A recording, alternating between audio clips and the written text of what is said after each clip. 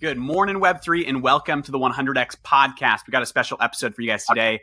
It's been a hot minute since we've talked about GAM3, and so we are joined by the legendary Omar Ghanem. Is it Ghanem? Ghanem? You got it right. Ghanem. Omar Ghanem, head of gaming at Polkastarter, one of the, I would say, big fish in the pond that is Web3 gaming. I saw a thread you posted the other day, Omar, about having tested like 500 different games in Web3 and GAM3 and play to earn, whatever they call the space right now.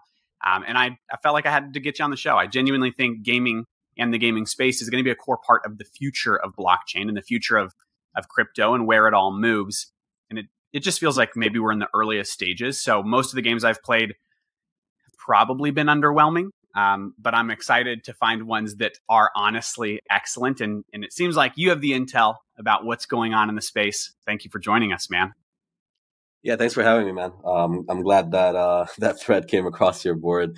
Honestly, it's the reason I did it was essentially for people like you, right? Like people that genuinely have interest in the space, but are also like generally underwhelmed by the quality that they've seen, because what tends to like get the most publicity is typically stuff that like doesn't necessarily do too well, like, you know, just negative publicity overall. Oh, I lost all my money doing this, or I bought this asset and now it's worth nothing, blah, blah, blah. But like people don't really talk about the games that are in, you know, early alpha builds and the games that are doing closed betas and so on. And so, you know, I just tried to grab people's attention saying that 500 plus, we probably actually crossed that number by miles, but it's just because we've been in the space since 2021 testing stuff that hasn't even been announced yet. And so many games come across the board, and sometimes, you know, it's a long, extensive play test. Other times it's just a very quick, like 5 minutes rejection type of play test. Yeah. But we see a lot of the stuff that's like going on behind the scenes. We see a lot of the stuff that's like not public, and that excites me. And I just wanted to share that sense of excitement with, you know, people like you that see the potential, but just maybe aren't convinced yet. Like I wanted to basically tell people like the good games are coming. You just have to like hold on. And you don't need to change your mind. You don't need to like start pretending like the games that you don't enjoy are fun. Like you actually can demand more. I think part of the issue with early like GAM3, as you called it, was people just like had very low expectations. It was basically like studios were building games for like crypto bros, right? So it was exactly. I think that's maybe that's part of my negative perception is I don't come from the GAM3 space like you do, or even the gaming space, right? Like I work in crypto all day long, and I started in DeFi, and so maybe the games that I'm seeing anyway, the games that I was trying out, are focused on making money, not on making a good game. So your content, like what was on your timeline, was probably the 100x tokens, the games that can earn you $100 a day. Like, and that's fine. I think there is like, I guess it's fun if I'm making money, but eventually it blows up and it's not fun. So I want the games that are actually fun and using blockchain to make the game better. And now quickly a word from our sponsors. Astrobit is changing the trading world with a system that works like a game console for trading. Now, anyone can easily bring their own trading strategies or purchase a pre-built one from the marketplace. No coding and no trading experience is required. Astrobit is making trading accessible to everyone, not just the wealthy. You can effortlessly trade directly on the blockchain or other exchanges through various strategies created by experts, or bring your own strategies. It's as simple as buying a new video game and launching it on your favorite console. With Astrobit, you now have the opportunity to take control of your financial future. It's your turn now. Use code 100X to get 20% off. Yeah, I guess maybe this is a good spot to kind of go backwards and talk a bit about what kind of industry I came from. So I actually started off in social media and marketing. So I worked with L'Oreal, visited Dubai Tourism for a couple of years. And then professionally working with gaming actually was through esports. So a lot of MENA region, like esports campaigns and tournaments, like the Rainbow Six League that happens every year with Ubisoft and Nvidia, like the League of Legends tournaments that happen with Red Bull or Riot and so on. So I actually just started off in gaming. So I wasn't like really, like I wasn't coming from a crypto perspective into GAM3. It was more so like I played video games all my life, and I worked in gaming, and I can very clearly recognize that there are issues with gaming as we know it. Like, you know, like it's negatively seen. Like the whole GAM3 space is very kind of taboo almost, and people hate it in the traditional gaming space, but like they also don't acknowledge that gaming is broken. There are a lot of issues. Working in esports, I've seen kids win like $100,000 prize pools that they only see the money like 7 months later, because the kid lives in the Philippines and he's 16 and he's underage. So technically his bank needs to talk to the central bank, which talks to the organizer's bank, and like that is broken. That needs to change. Right. And crypto fixes that. I know it's cliche. I know people make fun of it, but like actually like Web3 genuinely fixes that. And then personally, I think I played all the FIFAs since like the first FIFA that I've ever touched, which I think like FIFA 2002 or something. I'm 27, so not that old, but old enough. And since Ultimate Team came out, which I think was FIFA 14, I was always I was super frustrated that I had to buy coins and open packs every single year and start from scratch.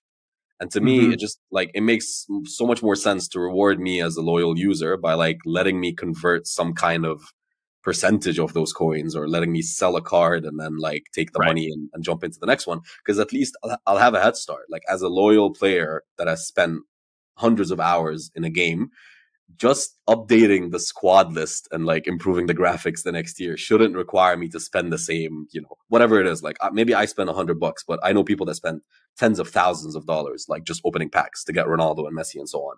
And to me, like Web3 fixes that, because like genuine asset ownership, where you could potentially, let's say, own the Ronaldo card, sell it on a marketplace that's free, and then take that money and jump into the next game with some coins to start with. Like, I think that makes a lot more sense. So I came in from the perspective of like, I think the tech is really exciting and I can't wait to see how it changes things. I was then surprised that the space wasn't on the same page as me, because I got in and a lot of my early calls were like, oh, cool. So can I see some gameplay? And it's like, no, we'll share that like in Q3, but would you like to invest? Yeah. Like, you want me to give you my money for a game that doesn't exist, and you can't show me anything besides concept art?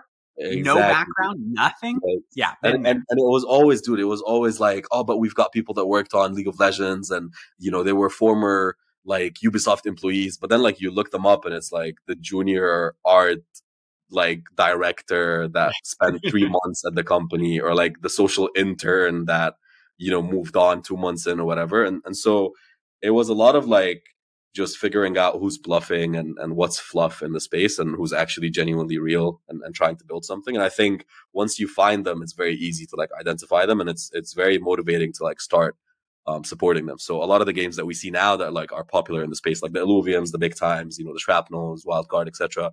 A lot of the games on the list that I shared, they're genuine game studios. Like they're straight up game developers, and they're building something, but they're using Web3 tech in some way, shape, or form. It doesn't have to be everything. Like maybe it's not a token, maybe it's just NFTs, or maybe it's not NFTs, maybe it's just a token. It could be anything, right? But they're essentially actually trying to build a proper game to hold its ground like amongst the other traditional games. I think a big issue was people were saying like, this is a really good game for a Web3 game. And like the standard was immediately for lower. A Web3 game, yeah.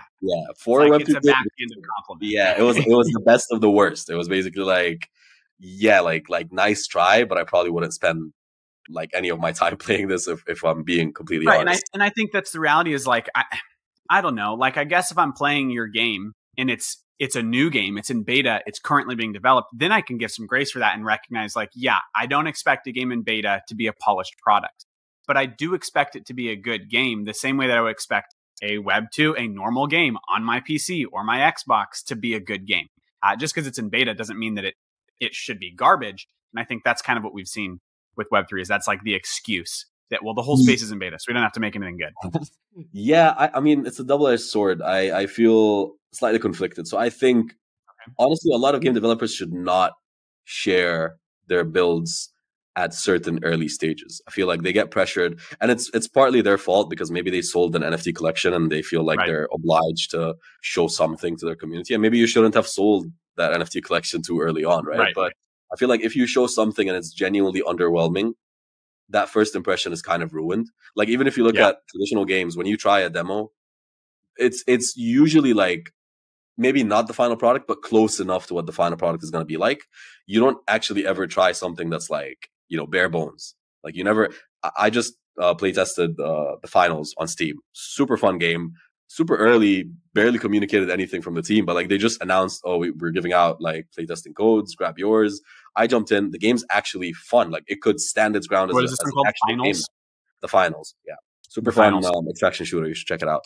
But essentially, like the issue with Web3 games is I think sometimes they share their builds a bit too soon, or sometimes they like overinflate the expectations. Like managing expectations is so important. It's even more important in Web3 gaming, because if you like show me all this concept art that's so sick and like this world, this, you know, the universe that you're building, blah, blah, blah. And then like you end up, you know, demonstrating basic TCG gameplay that doesn't really innovate on anything and is pretty much a copy of whatever anyone else built before, like then the community is underwhelmed and your floor price stanks and no one wants to give it a second look. But like I do also love the fact that Web3 is all about community and like, you know, being closer than ever to like your holders and so on. And so I feel like I understand why you would want to share that gameplay early on. You want people to be a part of like building the game. Yeah. Yeah. Like I think it should be close enough to your actual final product, or at least if you do it early on, it should be like, you should understand who you're demonstrating this with. Like it should be a closed alpha or beta testing phase, and it should be like invite only. You should have people that like come in understanding the stage that the game is in. You shouldn't just invite your community because they hold an NFT. Because then they go, they tweet about it. They're like, you know, I spent like $100 on this NFT. The game's pretty shit. Not going to try it anymore. I'm selling. Versus like a game, you know, tester, someone from like, you know, a content creator, for example, that has play tested games before, like they'll come in understanding like, I see the potential, but like you guys still have a lot of work to do. You're looking at what's being built, not what exists right now. Exactly. So yeah, it's a double-edged sword, but yeah, I definitely feel for these studios. It's a challenge that I wouldn't like to be in myself. But yeah, no, I mean, honestly, I think the bar just has to be higher in general. Like going back to our point, you know, I'm sick of the it's good for a Web3 game phase, and you know, we kind of, I think part of the reason why we've reached, you know, the state that we're in now, where we can actually like openly talk about games and review them and give them scores and like give our perspective on things that people actually listen, is because we hold games accountable. So like if a game actually comes out, it's pretty shit, like we'll call it shit. We'll give it a 5 out of 10. Sorry, I didn't know if I could. Can I say shit? You're good. Yeah, you're fine. I was actually looking at the, I mean, your most recent reviews are, I mean, at Polkastarter, man, it's like a 5, 5, 5, 5, 3, 5, 5, 6, 3, 6, 5.5, 6. So the highest of the 10 games there is a 6. Is that pretty standard in Web3 gaming right now? Or are you giving now for the like stage that a lot of these? I would say, like, I go look at IGN and I feel like their staple is like everything's an 8. And if you're higher or lower than that, you've got to be really good or really bad. But like their actual average is probably an 8. Is your average like this normal 5 or 6? Or is that just a bad couple weeks in gaming? I'd say it's probably the average now is probably around 6, to be honest. Cool. And it's just because the games, like we are fully aware that a lot of these games are maybe not the actual finished product, and we will like keep updating the review as the game progresses. We just wanted to like, the whole point of us building the platform that we built was to like show someone out there that yes, we do recognize that this game is not good enough, but we also recommend to you this game that we think is quite good. Like the idea was, if we just went out and gave 8s like an IGN would, the issue is you just say everything's an 8. And then when I look at a game and you tell me it's an 8, and then I check it out and it's actually like a 5 by my standard of an 8, then I don't believe it. Like if I'm going to go play a game that I would consider an 8 from a AAA studio that's not building in Web3, and then I play like, I'm not going to name drop any games that maybe aren't great right now, but I go play a game in Web3 and I'm like, dude, you're calling that an 8? Are you kidding? That's like a 3. And so maybe in crypto that's a 5, or in Web3 that's a 5. But yeah, I think from my experience, the games are a little bit behind, and maybe behind's the wrong word. They're just, the whole space is early. Like it's got to be hard to be a game developer you're not just building a new game with a new studio, right? Like you're a new studio, you're building a new game, but you're also building in a new space. Like the entire space is, I mean, it's so early. You're building in a space where there aren't, maybe you would disagree with me, but it feels like there aren't AAA games yet. Like at best, we're AA games. Do you feel like there's AAA games at this point? I think AAA, as a term is just overrated in general. AAA is more about like how much money you actually end up spending on your marketing, and like the sheer size of your game. Like Diablo 4 is a AAA game, but like not every successful game, like Hades wouldn't necessarily count as a AAA game. Right. It's a great game. It's one game of the year. Even won though Hades had better reviews than Diablo 4. Exactly. But like it's, AAA is thrown around so much. And I think, that's also an issue. But essentially what I think is it's already really hard to build a game as an indie studio. It's even harder to build as a Web3 indie studio because you're not only... You're like shrinking down every level you can get. You're not like, indie, you're Web3 indie, and the whole space is indie. Like And you're not competing with just like the indie games, like the 20,000 indie games that come out on Steam every year. You're also like kind of pushing certain gamers away that maybe are misled into thinking like NFTs are bad. I have so many friends that love gaming, and it's like the regular talking point. They'll regurgitate. They're like, NFTs are horrible for gaming. Why are NFTs horrible for gaming? And they can't give you a reason besides NFTs are horrible for gaming. When if you actually look at it, like, dude, you're just getting the ownership. Like, exactly. I've never been an NFT bro necessarily, and I own almost no NFTs. I think all of the NFTs I own actually are gaming related NFTs. But dude, like the tech is there. You just get to own your assets. Why would you not want that? But yeah, Web 2 gaming hates Web 3 gaming. And maybe that's my next question is like, what made you switch from working with Ubisoft, working with Epic, working with Riot? Like you were working in honestly like the heart of gaming, the pinnacle of gaming. Why switch to like us nerdy guys in the corner of gaming that are kind of the gaming rejects right now? I think the broader gaming industry is almost rejecting Web3 gaming. And it's like you're alluding to, it's an uphill battle. We've got to prove our worth, why this space deserves to exist. What made you what made you see the vision of Web3 gaming? Yeah, I think it's partially seeing that the status quo is just not good enough in gaming itself, and then also partially like seeing the potential of what Web3 tech could lead to. Like I think for me, from the beginning, it's always been about, I genuinely just think there's so much potential. It's just not being communicated properly. Ever since I got into the space, all these like terms like Web3 and blockchain and NFT and, what is an NFT? Oh, it's not fungible, blah, blah, blah. Like all this was thrown at me. And because I was willing to learn and understand and like go through that process, sure, I went through it. But I also, have friends that don't have the time and will not bother. And like I had, semi-pro friends that would play shooters and tournaments and things like that. And I would tell them like, hey, there's a 10K prize pool for this Web3 game that I'm pretty sure you could probably kick everyone's ass in. You and just like, win. they wouldn't be interested because they were like, oh, I've got to like download this new launcher and then I've got to get into this game. And you're telling me I need to set up some wallet thingy. Like that's just too much. Well, I'll tell you straight up, man. If there's a shooter with a 10K prize pool, send it my way. I'll download it. But yeah, like that's the challenge. But I think when you like break it down and just look at what is a Web3 game, like what is a blockchain powered game, it's not meant to like shift from the focus of a game being fun or providing a a great experience or having a lot of like fun memories with friends or whatever. It's not meant to change any of that. It's just meant to improve the experience by solving a problem, whether that's like direct cash payouts if you join a tournament, whether that's actually owning your assets in game so that you can maybe trade them on a marketplace. Like this stuff exists already. CSGO skins and loot boxes have existed forever. And no one looks at that as like a bad thing in the space. No one frowns upon, the moment. I think Diablo 4 on launch had like 5 or 6 sites running that were just offering you to like buy gold and buy items and buy accounts like on launch day. And no one really frowns upon that. But it's the fact that it's just been so miscommunicated, and the Kotakus and the IGNs of the world have already like taken that side of, oh, we are against NFT games, and all of these authors and editors. And like, I get into so many arguments with them because I'm not an NFT guy. I'm not a crypto person. Like I haven't been in this space since the beginnings. I didn't buy the first Bitcoin. Like I got into this space and, professionally in 2021. I got into this space as a retail investor in like 2018. It's not that long ago. I come from, a marketing. You've been here longer than me. Like I'm a crypto guy, and you've been here longer than me. I got into the space professionally in late 2021, like December 2021. And investing, I mean, not 2019, probably a year before that, 2020.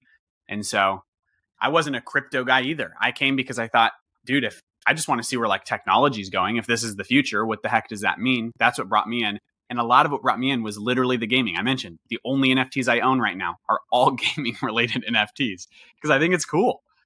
Exactly. And like that's my whole point. I was just looking at the space, I guess, with interest. And I thought that, just from my experience working on communicating, all of these tournaments and all these campaigns, like maybe I could come here and help communicate things better. And it, I first started off by just building a community for Polkastarter Gaming. At the time, it was just a Discord server. And, a lot of these Discord servers or guilds or whatever you want to call it were essentially like just ways for people to jump in and ask to rent assets to like, earn and play to earn games. Right. And, we experimented with that, but very quickly realized that like, that's just not sustainable. And the best way forward was to build an actual community of gamers that just wanted to jump in and ask who's down for some Fortnite games or who's down to play Pokemon Unite or who's down to, play League of Legends, and then start like educating them on Web3 games and start getting them into more and more games, get them early access, get them into these like, upcoming studio titles. And that way you can actually like phase them in naturally rather than like just, force this stuff on them. And so we built that first. And then we like people started asking like, what are you guys testing? What are you looking at? And then we started streaming some of the stuff that we were testing. Like we genuinely do like, play testing, like streams with the developers. And then that like progressed into us making YouTube content. And then we just decided, okay, everything's a bit too scattered. Let's make a platform and let's like put everything in that one platform where we can show people like what the space has to offer, but also like be very objective about it and like just not throw everything at your face and say, oh, this is great, you need to try it. But also like tell you, this is great, we're giving it an 8. We think it can be better, but we also think this is pretty terrible. So we're giving it a 3, for example. And it's like, it's not meant to harm. We argue with game studios all the time and they tell us like, this is going to harm us and people are going to think the game is bad. It's genuinely not meant to be that. And we will always like retract a review or increase the rating if the improvements are made in the game or like if it progresses past the stage it's in. But it's just meant to be like a compass, right? Like we're trying to build that gold standard of this is what a Web3 game looks like and should be like and should play like. Everything else is extra. Like all of the what tech is being used and what chain is it on and does it support this ERC, does it that, like none of that should matter to you as a gamer because we don't ask questions about like, does this game use Amazon web servers or is it like on right? I just want to know if it's fun, man. Like get away from I don't the care other if it's on Google Cloud or it's fun to play. Exactly. So that's essentially what we tried to do. And I think like I guess my mission here is to just try and maybe improve content and like the way content is curated and created in this space, because the issue with like Web3 in general is there's money on the line, right? And so as a, maybe like you'd probably relate, like if you invest in something, you want to see it win. And what tends to happen is you then have a very skewed, biased perspective. So this is amazing when it's terrible. Exactly. You would never actually play it if you hadn't thrown $1,000 into their NFT and you're just hoping that it'll become good. We see the same thing with tokens, right? Like I see our show, the 100x Gem show, the one that's just about looking at tokens to see if they can 100x. That happens all the time. People will suggest projects like this one's gonna 100x. And I look at it and like within seconds, I know, nope, this is a dead project that will never go anywhere. Like they have nothing here. This is dead. It will not 100x. But the reason you think it will is because you put money in. And so you're so hopeful that it will, that you're trying to convince other people while you try to convince yourself. Exactly. So I think that's what they're doing with the gaming. Yeah. Which I think is fine in an investment capacity, because at the end of the day, like when you're investing in something, you're going with that mindset of I want to invest to like make money, right? Now, the issue with gaming is when you make it like I want to play games to make money, you've slightly tweaked that narrative. It's no longer... You become... go ahead. Yeah, I was just going to say, it's no longer I want to play this game because it's fun. I want to play this game because it's addictive. I want to play this game because I want to be the best player on the leaderboard. It's I want to play this game to make money. And the way the game will give you money is just not sustainable, because it'll continue giving you money. And the more people come in, the less money you'll make, and you'll get frustrated. And all of a sudden, this game is not shiny anymore, and you'll jump into the next one. And so it becomes a vicious cycle of like, what token is hot now and how quickly can I get it until I can move into the next game? Which, listen, I'm all for making money playing video games. Like esports players have done that for years and years. Like there's nothing wrong with making money playing video games. Content creators make money playing video games. I just think the way you make money playing video games has to be slightly different. You can't look at it as the way I'm going to make money is by buying, these assets, and I'm going to hold on to them. And in like 2 weeks time, it'll 10x and I'll sell them, because it doesn't work that way. Someone has to be silly enough to buy them off you for 10x the amount. And the only way they'll actually want that is if the game is so good, they have to get in on it. And, frankly speaking, no game in the space is that good. Like, not even, dude, like Diablo was what, $70, I think? Yeah. And people were like, oh my God, these $70 games. Like, there's literally uproar in the traditional gaming space about like new game titles just being listed at $70. Like, people are like, oh, bring back the $50. And the NFT access for these games is like, dude, I can't tell you how many I've had reach out to us and be like, oh, you guys want to try it? It's $500 for the NFT and you get beta access. No, dude. Exactly. You want me to pay $500 to try your game? Are you kidding me? Exactly. And so, like, sure, there are, free to play games now, and there's a lot of stuff that you can try without paying for. But again, if the incentive is to make money, and if the way for you to make money is to, like, throw $500 at a game, it's always just going to backfire.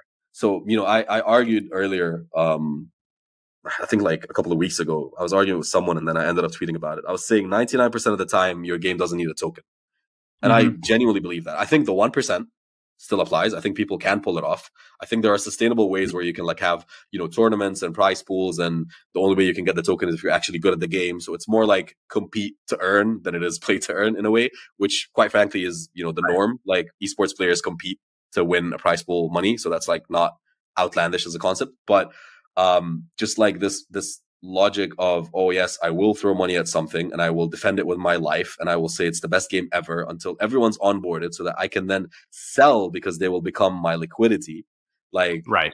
That's just, you can't use your friends as exit liquidity, right? It just doesn't work that way. Yeah. It's a mess. Yeah. I mean, you make some interesting points. In my mind, it almost becomes like, I've seen so many complaints from gamers over the years of like, oh my gosh, it's so frustrating. Like this game could be, and this is Web 2, right? This game could be so good if it wasn't for these corporate overlords that just threw in this specific mechanic, whatever it is, to earn some money, and it ruins the game. But then they become that same corporate overlord in Web 3, wanting those money-making mechanics that ruin the fun gameplay. So like there has to be a focus on gameplay first and money second. And I would say that in Web 2 game, regular gaming as well. If you make a good game, people will pay for it and will play it for years, right? Skyrim didn't have to put weird loot box mechanics or play to earn tokens in it in order to sell the same game with 10 different versions over 15 years, right? They make tons of money because they made a good game that people like playing.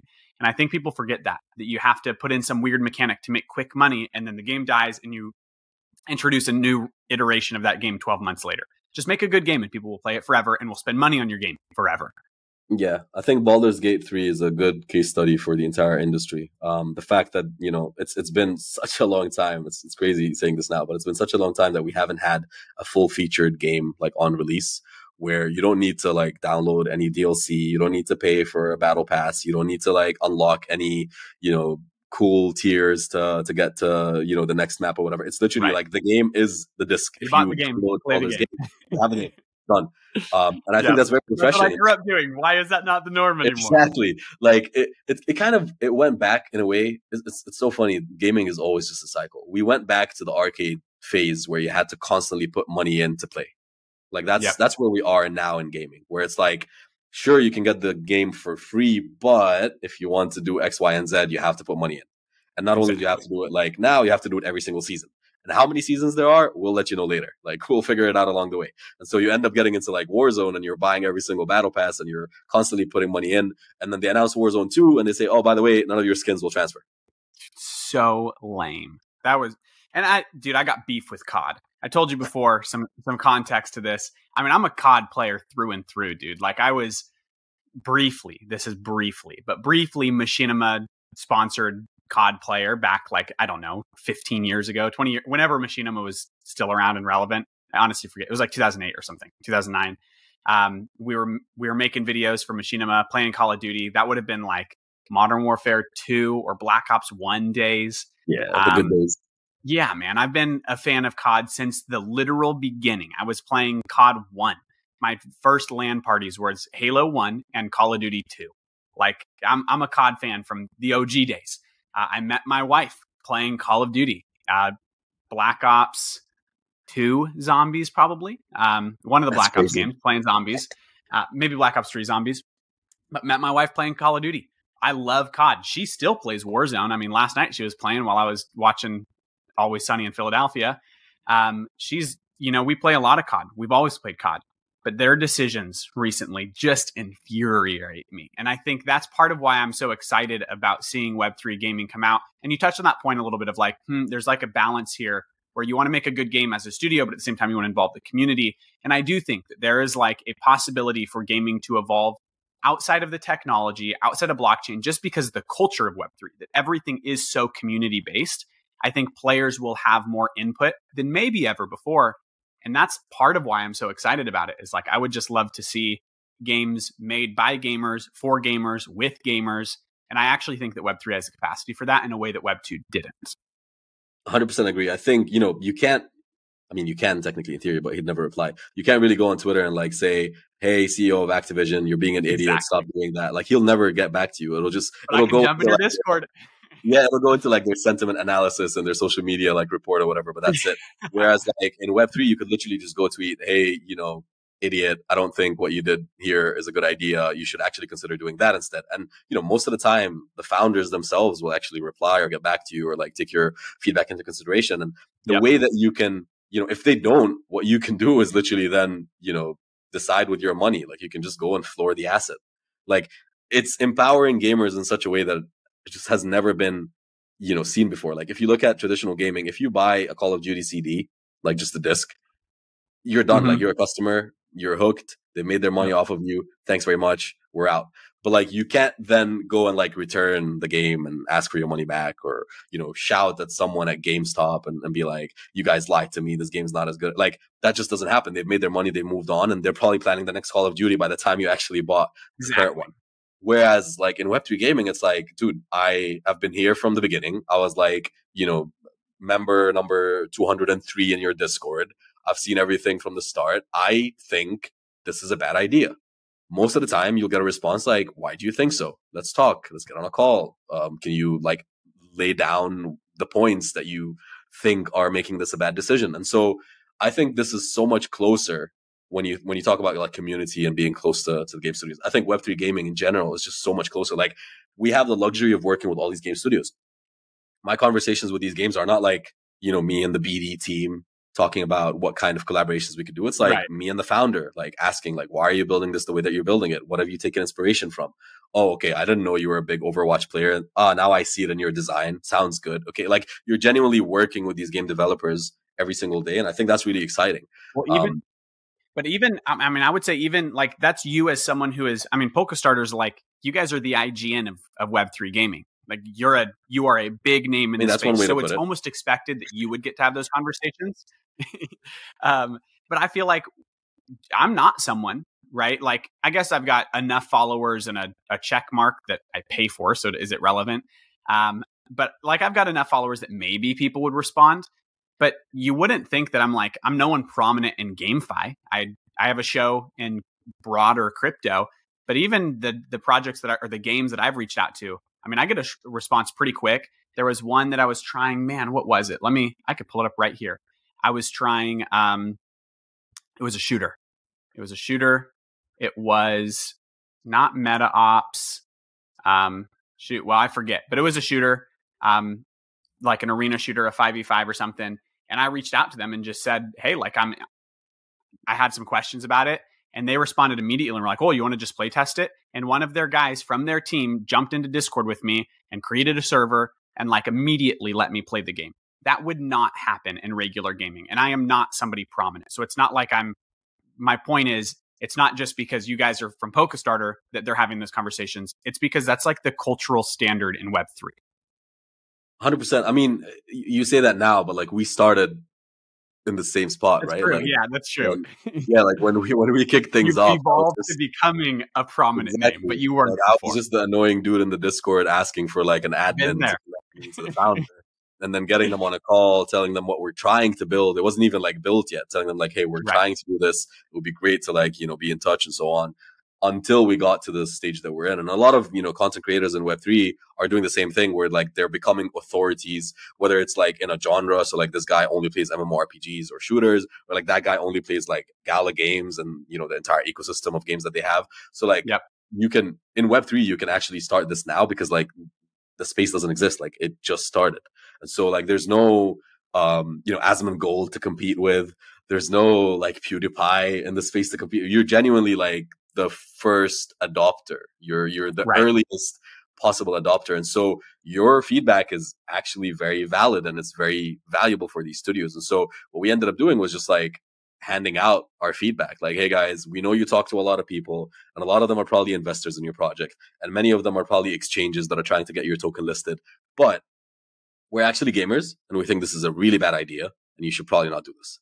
And then they would respect that and say like, why do you think that? And, oh, okay, we didn't see it that way. And, we're just being told that this is the way things are done in Web3. Exactly. And you need to know, like, even if you look at the recent Zynga announcement, it got a lot of mixed, emotion because some people are like, oh my God, finally Zynga's getting in. Yes, this is going to be amazing. Others were like, look at their Twitter. Why are they working with crypto influencers? None of these guys are gaming folks. Is this the best approach? Like, you need to understand that a lot of these studios are also new to this. So like they're exploring the space. They're trying to work with what seems to work. They're trying to like figure out how do we connect to, this degen community of NFT traders, but also not lose sight of the gamer that I'm building the game for.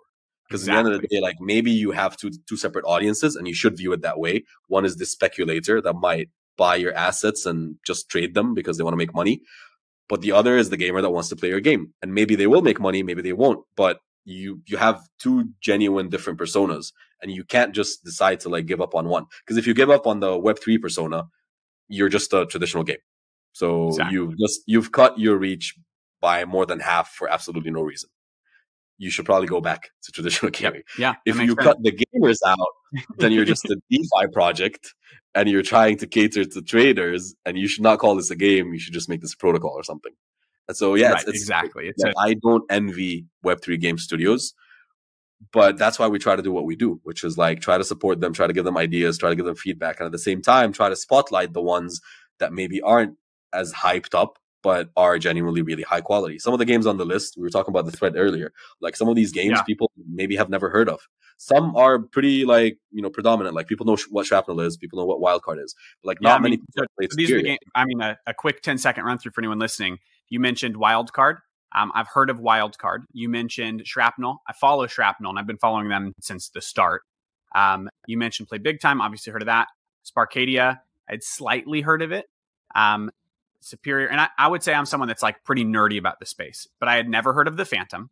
I had never heard of the Treeverse. I had never heard of Block Lords. I'd never heard of Mythic Protocol. So I don't know. Out of the 10 you listed, 4 of them I've never heard of. And I'm someone that like, I spend time in the space.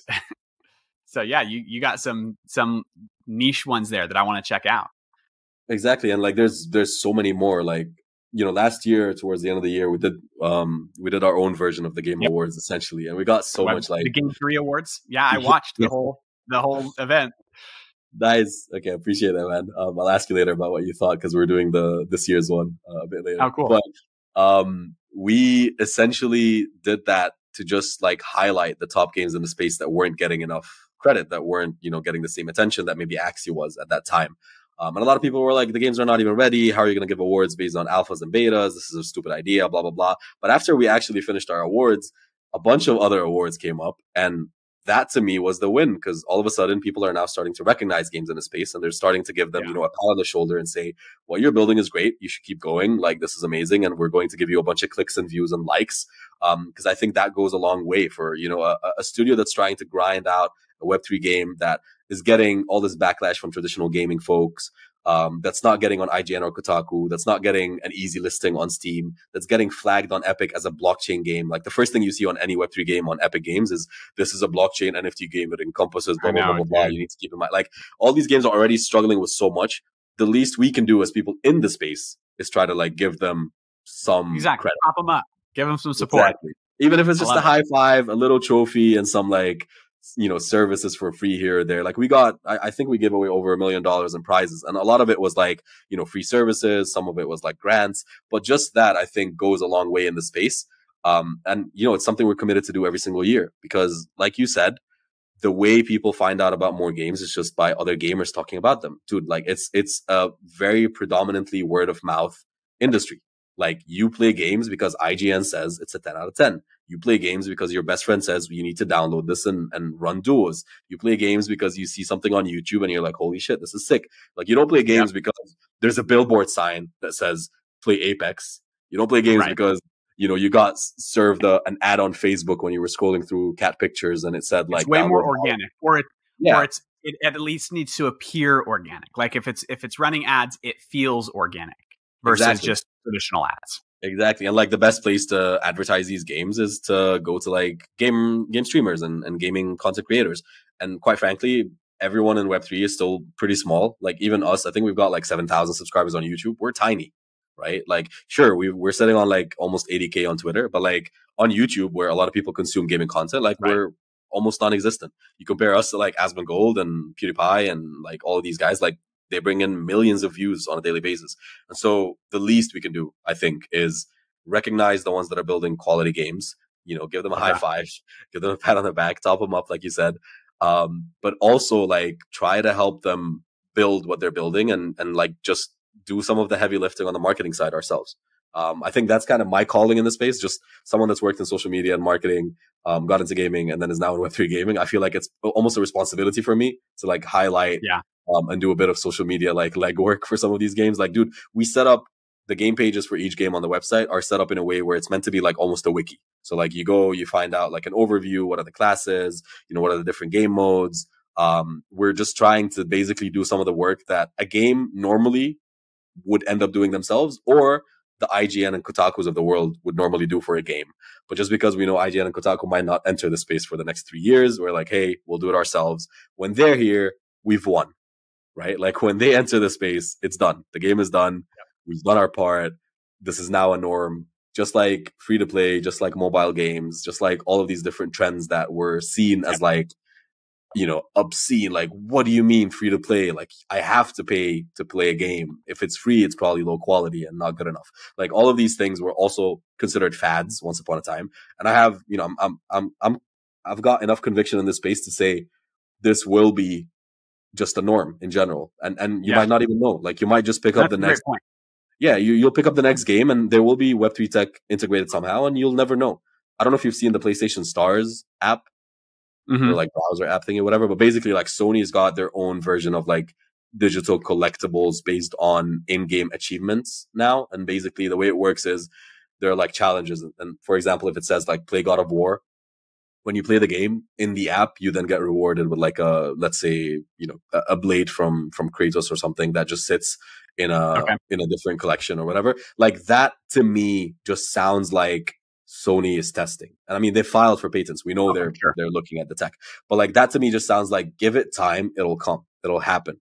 Like these things will become norms. Maybe maybe we don't call it any of the stuff we're calling it today. It's not going to be blockchain gaming. It's not going to be Web3 gaming. Maybe it's just games with digital collectibles, games with asset ownership, like games with replayability in future versions. It could be anything. I don't know what it's going to be called, but I'm here for it. And I think that's all that matters. The tech's driving forward. I mean, you answered I had a question or two about the tech, and you kind of just been nailing it naturally. I really only have like 2 more questions, but they're both centered around like the games and the genres in the space that are developing. And so I'm curious, your background as gamer. And the reason I ask is I think it's fairly relevant. Like if I tell someone, well, I didn't really think Diablo 4 is that good, but I've never played that genre, or that's not the genre that I play. That's not saying much. Or if I say, oh my gosh, this game is literally the best game I've ever played, and it's a junior RPG, and I never play those ever. That's worth looking at because, this guy that doesn't like this genre now likes this game. What do they do to cross you over? And so in that sense, like I was telling you before the show started, I mostly play shooters and RPGs. It's rare that I dip out of those 2 genres. Shooters because I love the competitive nature. I love competing. It's what my wife and I play together. It's how I connect with my friends socially all around the world as we play shooters together. And then I play when I just want like my me time, I play RPGs. What are your favorite, like not even in crypto genres, like what's your background as a gamer? What do you like playing? Yeah, I mean, honestly, for me, I think we have similar tastes. But I've played almost every genre. I'd say the games I've played the most tend to be the competitive ones. I've played a lot of Call of Duty, in the past. I've played a lot of FIFA, to be honest. But I also sunk so many ungodly hours into like League of Legends, and so I also like tried MOBAs. Yep. But I also recognize that not every MOBA's for me. Like I tried Dota and I got kind of bored. No hate there, but it's just I think League is just I think for me it's more about the action, and like League is so much more fast paced and there's a lot more like I guess active mechanical involvement rather than like strategy and so on. I think I get bored easily with those games, except like I think I mentioned in that thread as well, like strategy games are kind of my guilty pleasure. Like if I'm trying to just chill, I'll maybe load up Civ 5 and like start a new campaign as like ancient Okay. Egypt or something, just for the sake of going through that experience. One thing that I definitely love and just sadly doesn't exist yet in the space is single player like story driven games. So the God of Wars, the Horizons, Do the you think, because that was going to be like my next question is, do you think there are like, as far as genres go, are there genres that are popular right now just because of the stage that we're at? Are there genres that might get popular later on? With that being a great example, I know you mentioned that there's you had one in your thread that was like, well, this is probably the closest we have to a story game. And I play a lot of story games. Half the time I'd rather play a good story game than watch a movie for the story. Do you see yeah. that coming? Is there a reason why it won't happen? Yeah, I mean, the reason is really easy. I think in the thread I mentioned Phantom Galaxies because it kind of has like that story progression thing. And it's really like, it's super shallow at the moment. So it's not as detailed. I think it's just because right now, the stage we're in, everyone is trying to get numbers. And the easiest way for you to like get more players in is to probably just have multiplayer in your game. And so typically, like if you're doing a story driven game, like there is no multiplayer in God of War. There is no multiplayer in Assassin's Creed, except, if you look at maybe Brotherhood and a couple of those titles that tried. And so a lot of these like story driven games are purely like based on the story being good and let's say the cinematics and the graphics and the gameplay and the mechanics of the combat, etc. But the issue with those games is like there has to be a compelling IP that drives a large user base. Right now, Web3 games in general don't have large user bases. And so it'll be like shooting yourself in the foot if you then decide Right.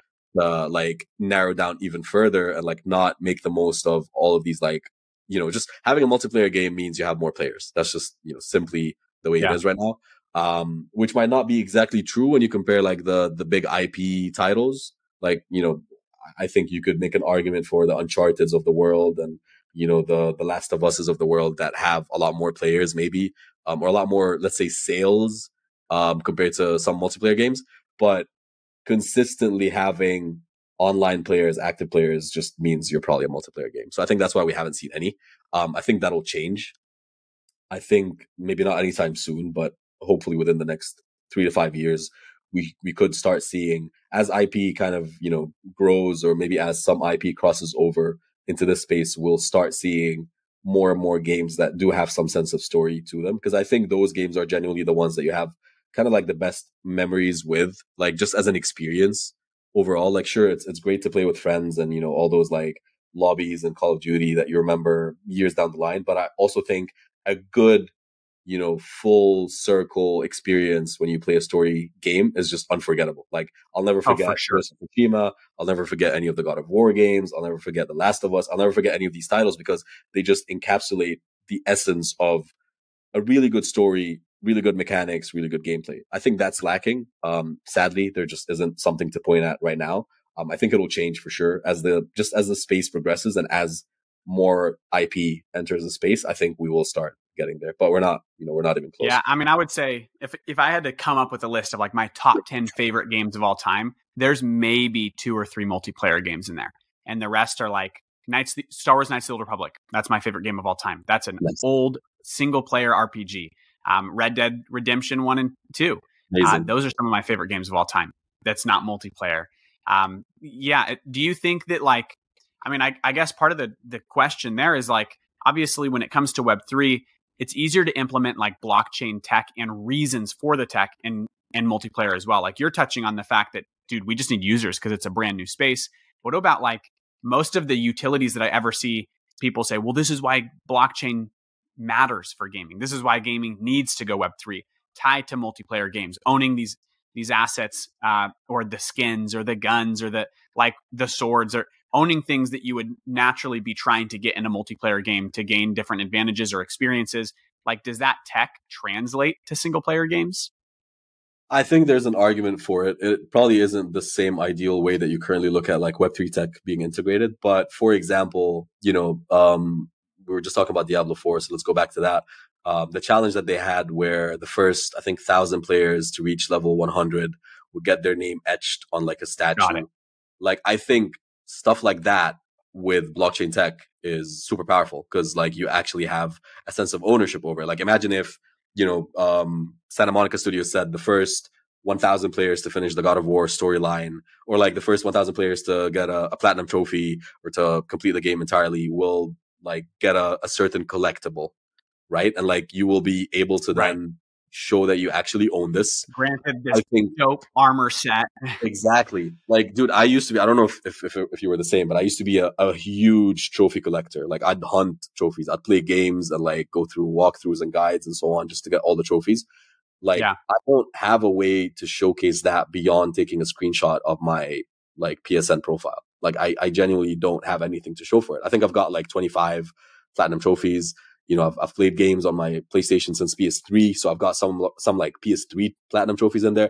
And the only way I can show that to you is like just taking a screenshot or like sharing my profile. Look at my gamer score. I mean, it's the same thing on Xbox. I have friends that like grind gamer score and play games they don't even like just to up their gamer score. But at the end of the day, honestly, my thought process is, why, dude? You gain nothing from it, and no one can even see it. Exactly. It's on your Xbox profile. And now, quickly, a word from our sponsors. Introducing Web3 Talent by Obsidian, your one-stop shop for finding high-quality and vetted Web3 talent. If you're building in Web3, nothing is more important than having both the best and the most trustworthy talent on your team. Find out more at obsidianfi.com. What if you did? That's the question that I have. What if you did? What if, owning a platinum trophy in a game entitled you to something, or you could prove on the blockchain for everyone to see that you were one of the first, 100 people to finish this game, or you were one of the first 1,000 people to platinum this game. Or, you were the one that, like, look at all these games with speed trials and things like that. Like, I think Arkham Knight had a couple where like you could run through different challenges. And if you're like the first on the leaderboard, maybe you get an NFT. Like, there's so much potential beyond just, oh, okay, you can sell an asset here and do this and do that. Because even like if you look at Diablo, technically, sure, you can argue it's kind of multiplayer, but if you play Diablo on your own, right, like you could still technically use Web3 tech to like sell assets and like trade gold and do all of these things. As long as there's an economy that's like within the game and it's like a full on closed loop, I think Web3 tech can still add a lot of value to these games. That makes sense. So yeah, I just think we're not there because the IP is not there, and single player games are just harder. Like, do you think the first single player games then will be like IPs from Web 2 coming into Web 3, or do you think it'll be someone like, I'm trying to think like games off the top of my head, someone like Star Atlas or Illuvium or Gods Unchained releasing or Metalcore releasing a game off the side that is like in the same universe and it's a single player game once their game is actually popular? I mean, Superior is PvE, so you could argue it's kind of close to being a story. It's not really like, there is some sense of story, but it's not really like as captivating. It's essentially like the world is flooded with superheroes and they all like are dying and you have to kind of like fight to kind of free the world or whatever. But basically, like, there are PvE games, and I think, I mentioned Phantom Galaxies has some kind of PvE component or some story driven component. I think maybe they might keep building on it. I don't think anyone from traditional gaming will, shoot in the dark in this space. I think they will wait for someone to kind of prove that, this could work, and then they'll get in. Like, we saw MapleStory is now getting into the space, Zynga's getting into the space, but they would have never gotten into the space if the Star Atlases and the Illuviums and the Big Times and so on entered. And so I think someone has to try for everyone else to start paying attention. Who that someone is, we could argue about and we could figure out maybe a bit later. But I don't think it'll come from outside.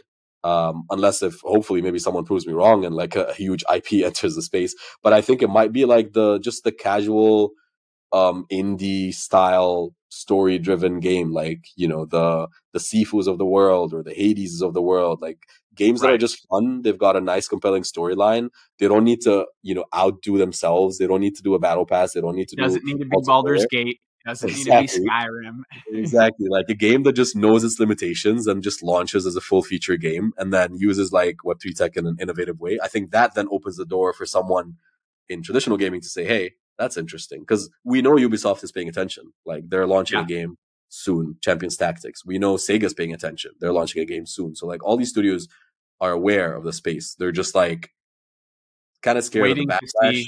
I think they're waiting to see the actual success stories come out before they pull the trigger. Exactly. And we're then still they waiting. know, like, they'll come in and they'll just like, you know, like sweep all of the attention immediately. But they're also like waiting to see like, what's the sentiment like? You know, is this going to get grilled by gamers? Is IGN well, because I mean, Ubisoft was one of the first to announce it, and the immediate response was so negative. I mean, I remember last year, I think they pulled back immediately because the response about NFTs was so negative.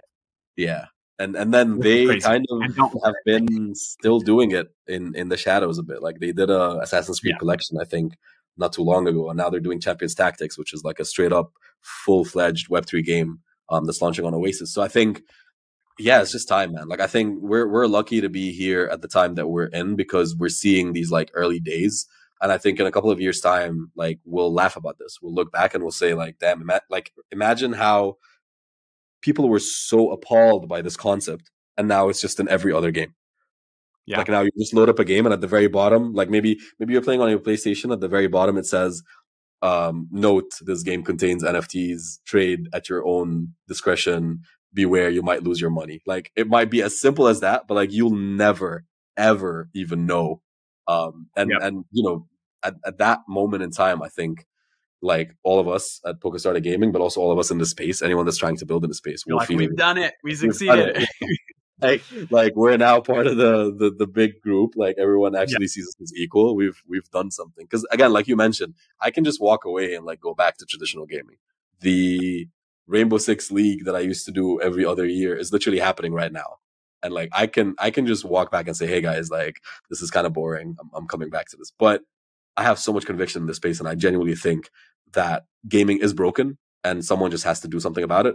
And that's why I'm still here. Like that's why I'm on this side of the equation. I don't view myself as an NFT bro. I don't view myself as a crypto person. I don't view myself as anything other than just a gamer that thinks gaming is broken and gaming can be improved.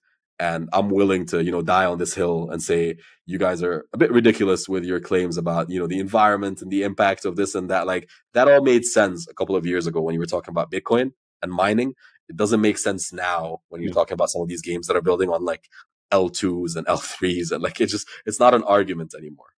Yeah, exactly. All right, man. I have one final question for you. I know I've now kept you and talked your ear off for half an hour longer than you planned. I have one more question, really just about some games themselves.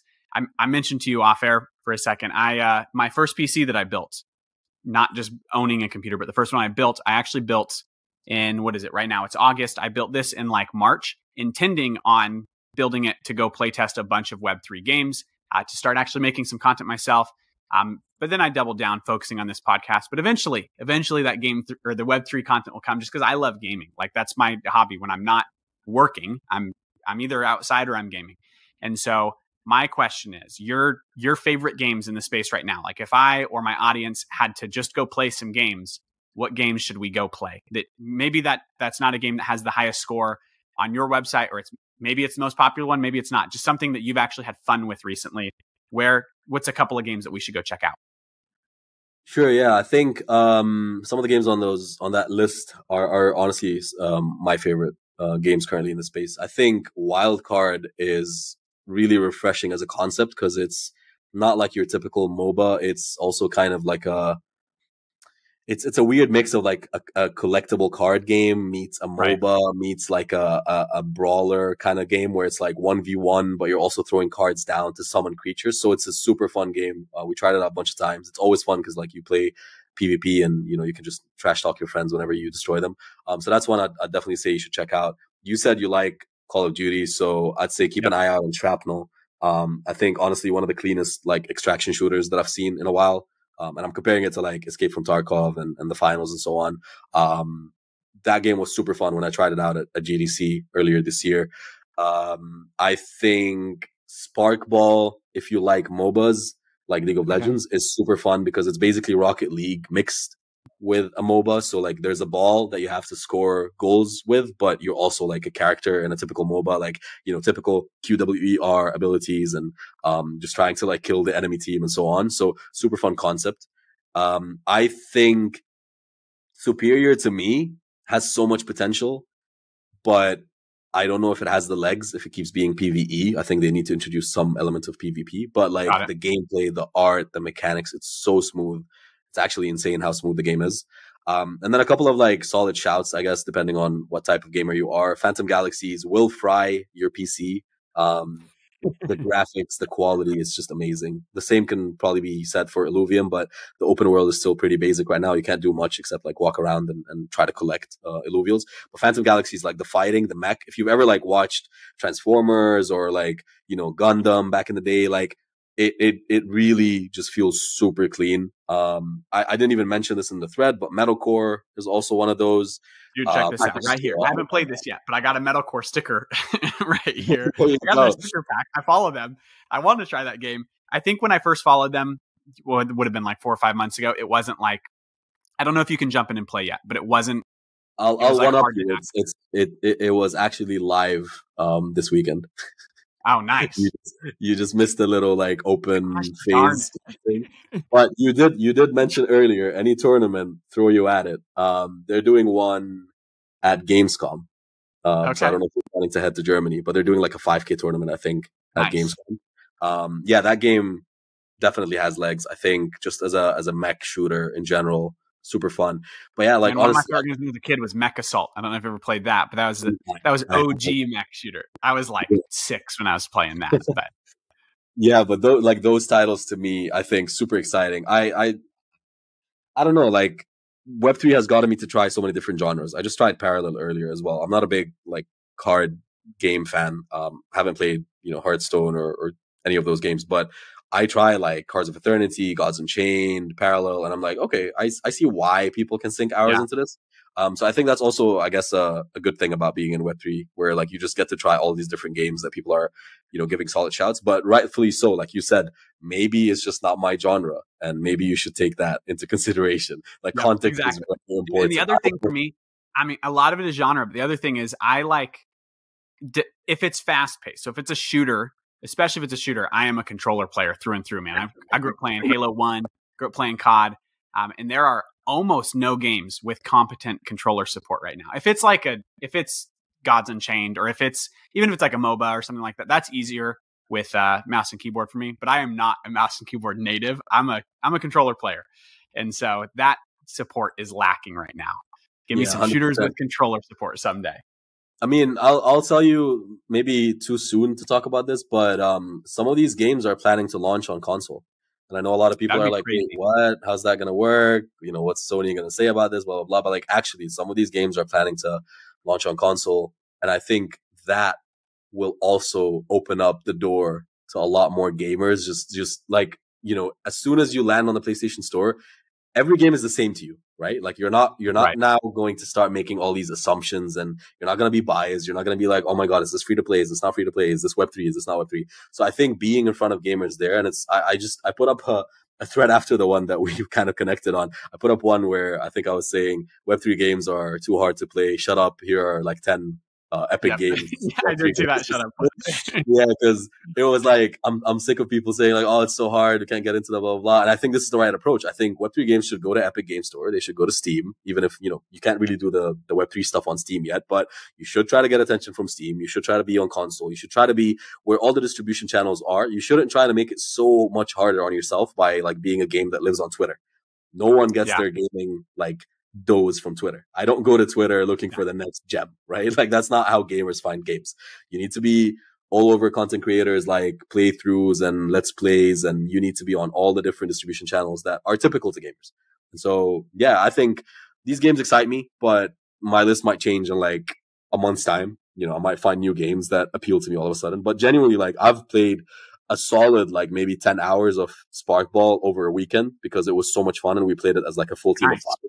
I played Shrapnel until they kicked me out of the playtest session because it was in person and like it was turns and I had to like leave and I was asking if I could fill in for someone if they don't show up. It was that good for me. Good. I've played countless hours of big time pre-wipes because whenever they wipe, I just get really upset because all my progress is gone. But I played so many hours of big time pre-wipe. So yeah, like these games are actually fun. That's what people need to understand. Like we're no longer talking about, you know, idle clickers. We're not talking about try to make money clicking buttons. Like actual fun games. I think that's where the gamers will come from, and that's the future of where the space is heading. Yep, exactly. Awesome. If you're listening on Spotify, Apple, YouTube, anywhere else, go try out those games that Omar threw down. I would love to hear your thoughts on them. I'm going to be trying them. I mean, my reality is, dude, I'm not having this conversation just because I'm looking where to invest, but because I genuinely think this space is so early. It's got to grow. It's got to evolve. And I want to find fun games to play. I've tried a handful, and I would say I'm not going to name drop which ones sucked. I don't want to be that guy. But I've tried a handful, and very few were like, ooh, that's actually fun to play right now. They just feel like I'm playing, I don't know, something in 2008, and it's 2023. I want to play something that feels, the graphics don't need to be impeccable, but the gameplay should feel like it belongs in the generation that we're in. And often it hasn't. So it's cool to see the space growing, to see your inside perspective. I appreciate you sitting down with me, man. I know it's late where you're at. This is after hours. So thank you for letting us pick your brain. We really appreciate it.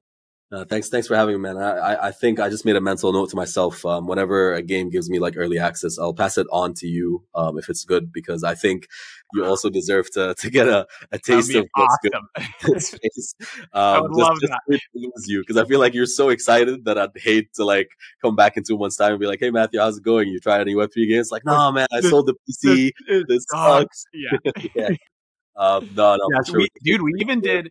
I mean, in the bull market, our Discord was a lot more active in the bull market than it is right now. I mean, we've got a little over 20,000 in there. And that was like, I would say a fraction of that engages right now daily.